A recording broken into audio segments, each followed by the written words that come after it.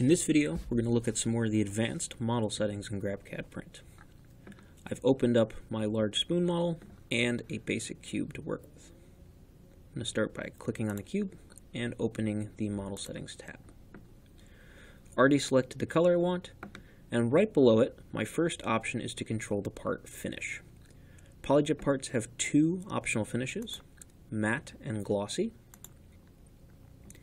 Matte surrounds the entire part in a thin layer of support material.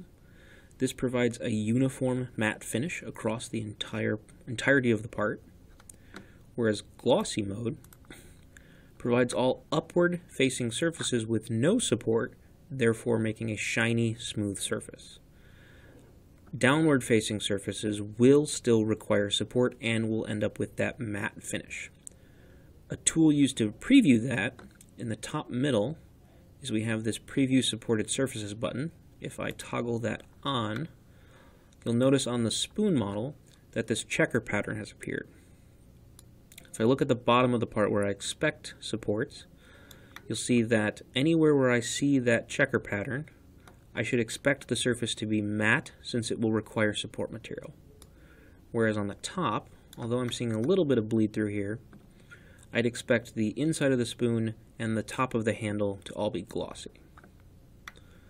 Looking at my cube again, we can see that all of the upward facing and even the sidewall surfaces are not going to require support, therefore they'll be glossy.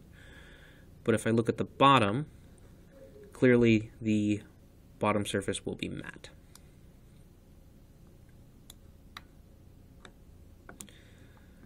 If I click on the More Settings button here and expand this menu, presented with some more options, the next one down the list is the Support Grid Strength. So this gives you three different support grid options, light, standard, and heavy. And this is how much model material is mixed into your support material to provide structural stability. The more model material that's mixed in with your support, the stronger it's going to be, and also potentially the more difficult it's going to be to remove. So for very small and intricate models where I'm concerned that post-processing may lead to potentially damaging the model, I may want to go with a light grid in hopes that it's easier to remove. Whereas parts that are made of Agilis or ultra clear or very heavy models that require support underneath, I may look to a heavy default to give the support material more strength. It's important to remember that by itself, the support materials are gel-like in nature, so they require at least some rigid model material to give it that structural backing. If you ever see that your parts are tipping over, especially your support is tipping over, or you may even see sometimes that your support tower is wobbling when the head passes over, a good first step to trying to correct that problem would be to increase the support grid. Moving down, we have our base and core options. So by default, in most situations, a white core is going to be used. And essentially what's happening here is I've selected my external color. So in this case with the cube, it's Vero Cyan Vivid. The outermost shell of this part will be Vero Cyan Vivid. And depending on the material configuration I've loaded, that can either be anywhere from a 0.5 millimeter to 1 millimeter thick. Below that, in order to create proper opacity, I will have a white shell.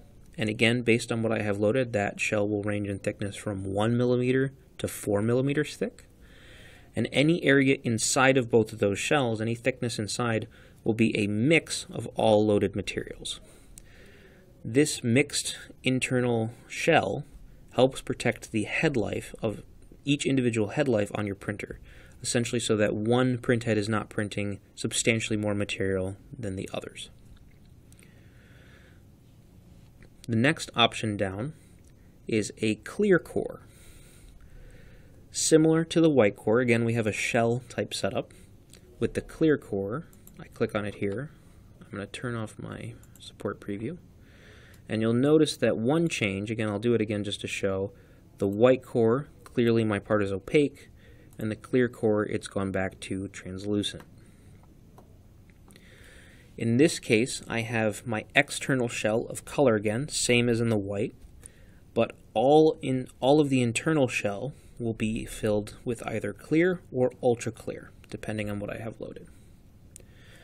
It's important to note that if I select a body to be clear or ultra clear, my core will default to clear. Somewhat obviously, I want to see through the part. And also the other scenario where this may be the default is if, again, if I look at my spoon example, I have a texture imported onto this part. If any pixel inside of my texture or of my texture is clear or transparent, the core will default to clear.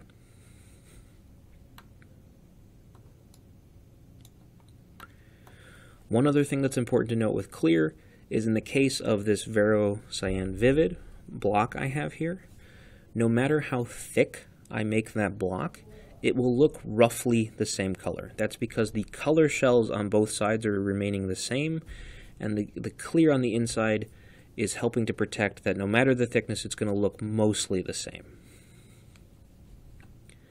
The next core option is body appearance. And I click on this and you won't see much of a visual change on screen.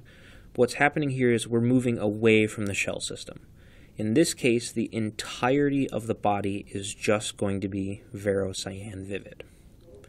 This is useful in thinner models where thickness doesn't play as big of a factor, but it is important to note that as I make this part thicker, even though for all bodies as this part gets thicker I've selected Vero Cyan Vivid, they will look different. So because the opacity of the material will get greater as it gets thicker, I will see a difference in color. The final option is a support core. So when I click on this, I'll see that an additional option to define a core start depth has appeared.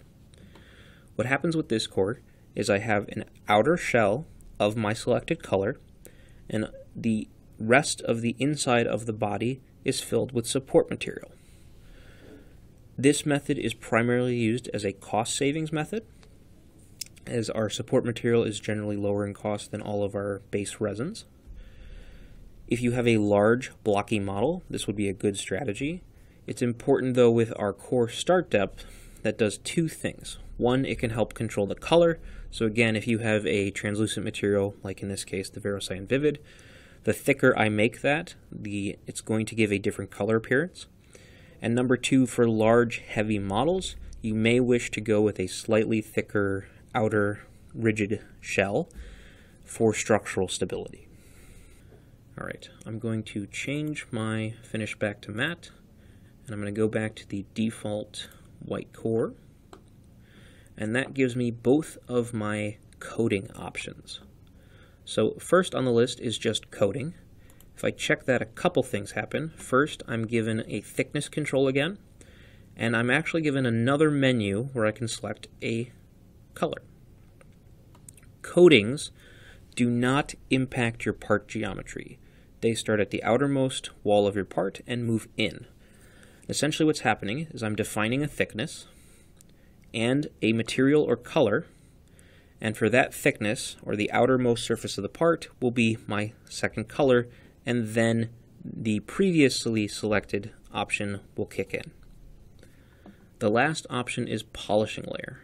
In order to use this feature, I need to have matte mode turned on, and I need to have at least Vero Clear loaded in my machine. Polishing layer is a little bit different than the coating in the fact that it does change your part geometry. It is actually adding an external shell of Vero Clear around your entire part, and you define that thickness of that shell. The intention behind this function is that if I am planning to do post-processing, think hand sanding, orbital sanding, or even a media blast, I'm providing extra clear geometry on top of my texture that's intended to be worn away. The fear is that, especially with our Ultra series materials, Ultra Black, Ultra White, and our vivid colors, that external color shell is only a 0.5 millimeter thick. And if I'm doing aggressive sanding or mechanical sanding, I may end up going right through that entire external color shell and getting into my white internal shell. Again, ruining the external appearance.